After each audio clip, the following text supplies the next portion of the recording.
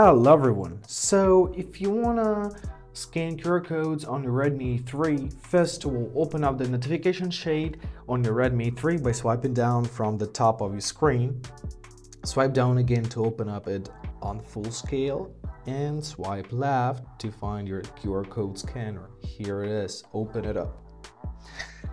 Alright, now we need to grab our QR code.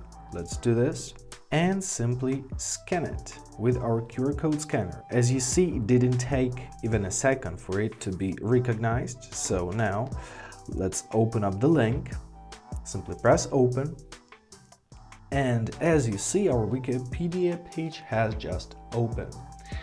Easy as that. Every time you scan your QR code, it will be automatically prompted to be redirected to a video or link or Wikipedia page, whatever you're using it for. And basically that's it.